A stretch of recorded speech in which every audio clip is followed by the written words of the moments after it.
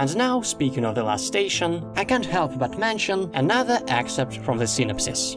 Solve various puzzles, find the correct metro to board, and uncover one of Laura's timelines, while simultaneously helping her make sense of her life and escape the corruption of her mind.